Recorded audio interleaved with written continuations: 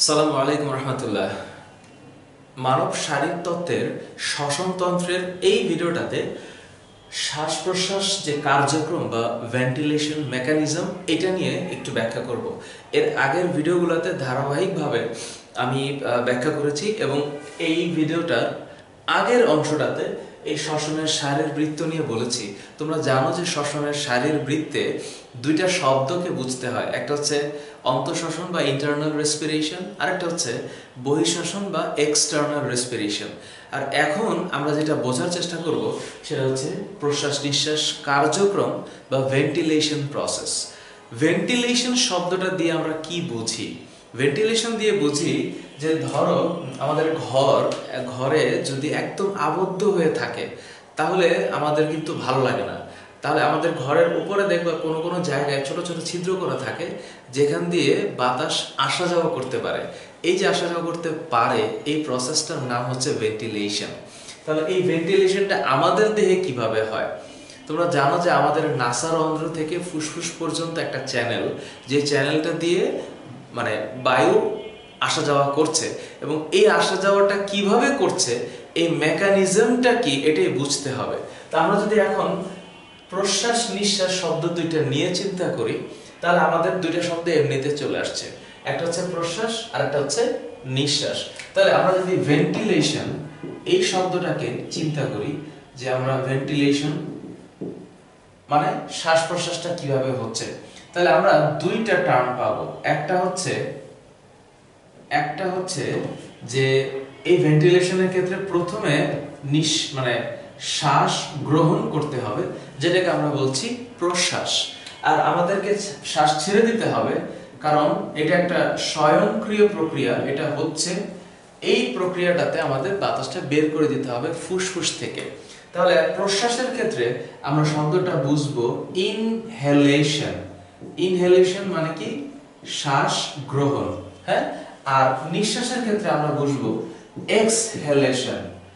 এক্সহেলেশন মানে হচ্ছে বাতাসটা ছেড়ে দেওয়া।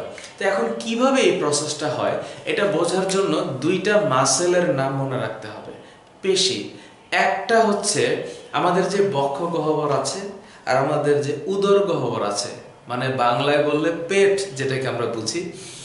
এই বক্ষ গহ্বর আর উদর গহ্বরের মাঝখানে একটা ছাতার মতো একটা প্রসারিত একটা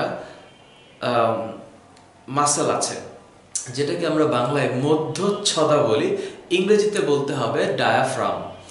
আর আমাদের যে রিবস গুলো আছে, অর্থাৎ আমাদের যে মানে পোরশুকা আছে, তোমরা জানো যে আমাদের থোরাসিক ক্যাভিটির যে নরম অংশগুলোকে যে স্কেলেটাল সিস্টেমটা আবদ্ধ করে রেখেছে এটাকে বলা হয় থোরাসিক ভার্টিব্রার সামনে থোরাক্স, অর্থাৎ এগুলো হচ্ছে সব রিবস।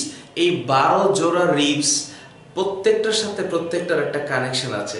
এই রিবস এবং এই রিবসের মাঝখানে একটা মাসেল আছে।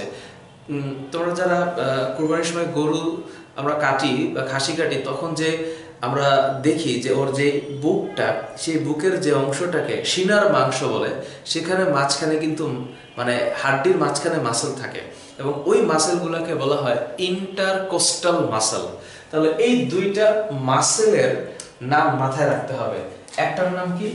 একটার নাম হচ্ছে ডায়াফ্রাম। ডায়াফ্রাম, এই ডায়াফ্রাম মানে কি? মধ্যচ্ছদা। আর সেকেন্ড হচ্ছে ইন্টারকোস্টাল মাসেল। এই ইন্টারকোস্টাল মাসেল এটার বাংলা হচ্ছে যে পোরশুকা মধ্যস্থিত পেশি, আর ডায়াফ্রাম বাংলা কি? মধ্যচ্ছদা। তাহলে এগুলা কিভাবে কাজ করে? তাহলে প্রথমে মাথায় রাখতে হবে যে প্রশ্বাস, এটার বাংলা হচ্ছে শ্বাস গ্রহণ। তাহলে এই যে আমি শ্বাস গ্রহণ করছি, এই শ্বাস গ্রহণ প্রক্রিয়াটা কিভাবে হয়, আর এখানে যে শ্বাস ত্যাগ হচ্ছে এইটা কিভাবে হয়, একটু ক্লিয়ারলি মাথায় রাখতে হবে। প্রথমে যে ঘটনাটা ঘটবে সেটা হচ্ছে ডায়াফ্রাম সংকুচিত হবে। ডায়াফ্রামের সংকোচন, আমি চেষ্টা করছি একটা ডায়াফ্রামের সংকোচন হবে। সংকোচন হলে, ডায়াফ্রাম যখন সংকোচন হয় তখন টেন্ডন, ডায়াফ্রামের যে মানে রজ্জুর মধ্যে যে শক্ত অংশটা আছে এই টেন্ডনটা নিম্নমুখী হয়, এই টেন্ডন কি হয় নিম্নমুখী হয়, ফলে ডায়াফ্রামটা কোথায় চলে আসে নিচের দিকে চলে আসে। যখন নিচের দিকে চলে আসে তাহলে এই বক্ষ গহ্বরটা, আমি যদি এখানে বক্ষ গহ্বরটাকে একটু প্রতীকী আকারে একটা বক্সের সাথে তুলনা করি এবং এটা যদি হয় ডায়াফ্রাম, তাহলে ডায়াফ্রামটা যদি এখান থেকে এখন এখানে চলে আসে তাহলে কি হবে, এখানকার যে অগ্র পশ্চাৎ ব্যাস আছে এটা কি হবে বাড়বে। তাহলে আমি এটা বলতে পারি যে অগ্র ও পশ্চাৎ এই ব্যাস বাড়বে। হ্যাঁ, এই ব্যাস বাড়বে। তাহলে এই ব্যাস যখন বেড়ে যাবে তখন আরো একটা ঘটনা ঘটবে, এই যে ইন্টারকোস্টাল মাসল, এই মাসেলগুলোও স্পাজম হবে, অর্থাৎ স্পাজম না অ্যাকচুয়ালি কন্ট্রাকশন হবে, এই মাসেলগুলো সংকুচিত হবে। তাহলে ইন্টারকোস্টাল মাসেল এইটা সংকোচন হবে। সংকোচনের ফলে ও যখন সংকুচিত হবে, যেহেতু আমাদের রিবস গুলো হচ্ছে নিচের দিকে আছে, হ্যাঁ রিবস গুলো এইভাবে আছে, তখন রিবস গুলো উপরের দিকে অর্থাৎ সংকুচিত হলেই উপরের দিকে উঠে যাবে। কারণ একটা রিবসের সাথে আরেকটা রিবস যে লেগে আছে এটাকে শ্যাফট বলে, অর্থাৎ রিবস গুলো যেভাবে আছে এটা শ্যাফটটা উপরের দিকে উপরে উঠবে, তাহলে এটাকে বলা হয় শ্যাফট উত্তোলন। হ্যাঁ, অর্থাৎ রিবস শ্যাফট উত্তোলন শব্দটা হচ্ছে এরকম। তাহলে ইন্টারকোস্টাল মাসল যখন সংকুচিত হবে তখন রিবস উত্তোলন হবে, তখন পরশুটাগুলো সামনের দিকে প্রসারিত হবে, অর্থাৎ বক্ষের যে সম্মুখ ব্যাস এটা বাড়বে। তাহলে এটা যখন বাড়বে তখন কি হবে, রিবসের যে শ্যাফট যদি উত্তোলিত হয় তাহলে বক্ষের আয়তন বাড়বে, আয়তন অর্থাৎ টোটাল আয়তনটাই বাড়বে। তো যখন বক্ষের আয়তন বাড়বে তখন এই স্পেসটা এই পার্শ্বীয় বৃদ্ধি হবে। অর্থাৎ মানে আমরা যখন শ্বাস নেই আমরা কি বুঝি, আমরা যখন শ্বাস নেই আমরা চাইলেই শ্বাসটা নিতে পারি, নিলে এটা আল্লাহ তাআলার রহমত, নিলে কি হয় আমাদের বুকটা প্রসারিত হয়। তার মানে আমাদের যে মাসেল আছে যেটা হচ্ছে আমাদের ডায়াফ্রাম সেটা কি হচ্ছে নিচের দিকে নেমে যাচ্ছে, আমাদের রিবসের শ্যাফট বেড়ে যাচ্ছে, তার মানে বক্ষ পিঞ্জরের ভিতরের যেই ফুসফুসের আয়তন সেটা বেড়ে যাচ্ছে। তো বেড়ে গেলে কি হবে, এই স্পেস বেড়ে যাবে, অর্থাৎ এই স্পেসটা হবে এখন এইরকম, এই স্পেসটা হবে এখন এরকম। তো এরকম যখন হবে তখন এর ভিতরের যে বাতাসের চাপ অর্থাৎ ফুসফুসের ভেতরের বাতাসের চাপ কমে যাবে, অর্থাৎ ফুসফুসের ভেতরের বায়ুর চাপ কমবে। তো বায়ুর চাপ যদি কমে যায় তাহলে কি হবে, বায়ুর চাপ কমলে তাহলে বাতাসের বায়ুর চাপটা বেশি, তার মানে বাতাসটা বাইরে থেকে নাক দিয়ে ফুসফুসের ভিতরে প্রবেশ করবে, যেটা হচ্ছে শ্বাস গ্রহণ বা প্রশ্বাস, এটা হবে। তার মানে এখন এই মুহূর্তে কি হলো, শ্বাস গ্রহণ হলো, এটাকে উল্টায় দিলেই প্রশ্বাসটা হবে। তবে মাথায় রাখতে হবে এই নিঃশ্বাসটা হবে, নিঃশ্বাস বা শ্বাস ত্যাগ এটা একটা নিষ্ক্রিয় প্রক্রিয়া, এটা একটু মাথায় রাখতে হবে, এটা একটা নিষ্ক্রিয় প্রক্রিয়া। তাতে কি হয় এই নিষ্ক্রিয় প্রক্রিয়া, এটা হচ্ছে সিম্পলি যখন মানে এটাতে ঠিক উল্টা ঘটনা ঘটবে, অর্থাৎ এই ডায়াফ্রাম অর্থাৎ মধ্যচ্ছদা এবং ইন্টারকোস্টাল মাসেল দুইটাই হচ্ছে শিথিল হবে, মানে প্রসারিত হবে। প্রসারিত হলে কি হবে, ডায়াফ্রামটা উপরে চলে আসবে, রিবসের শ্যাফট নিচে নেমে যাবে এবং ইন্টারকোস্টাল মাসেলের সংকোচন হবে, ফলে বক্ষ পিঞ্জরের ভেতরে ফুসফুসের আয়তন কমবে। আয়তন কমলে কি হবে, বাতাসের চাপ বেড়ে যাবে, বাতাসের চাপ বেড়ে গেলে বাতাসটা নাক দিয়ে বাইরে চলে আসবে। তাহলে এই প্রসেসটাই হচ্ছে এখানে দেওয়া আছে। তোমাদের বইটার মধ্যে এরকম একটা চিত্র অবশ্যই আছে, আমার বইটাতে এই চিত্রটুকুই আছে, তোমাদের বই হয়তো একটু কালারফুল আছে, কিন্তু বিশেষটা হচ্ছে যে এটা একটু বোঝার ব্যাপার আছে। একটু ক্লিয়ারলি বলতে চাই, এই যে বাতাস ঢুকছে, হ্যাঁ ঢোকার পরে এই যে ফুসফুসটাকে একটা বেলুনের মতো তুলনা করা হচ্ছে। প্রথমে দেখো এই যে ডায়াফ্রামের সংকোচন হবে, হ্যাঁ, যদি সংকোচন হয় তাহলে ডায়াফ্রাম নিচে চলে আসবে।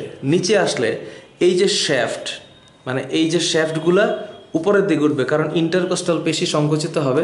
এই ইসের ক্ষেত্রে, প্রশ্বাসের ক্ষেত্রে একটা জিনিস মাথায় রাখবা যে ডায়াফ্রাম এবং ইন্টারকোস্টাল মাসেল, ওই যে এখানে আমি যে দুইটা লিখেছি, এই দুইটাই সংকুচিত হবে। তো যখন সংকোচন হবে এটা নিচে চলে আসবে আর শ্যাফট উপরে আসবে, তাহলে আকারটা মানে এর ভিতরের যে ইন্টারনাল যে স্পেসটা এটা বাড়বে। বাড়লে কি হবে, এটার বাতাসের এটার যে চাপটা, বাতাসের চাপ কমে যাবে, কমলে বাতাস ঢুকে যাবে।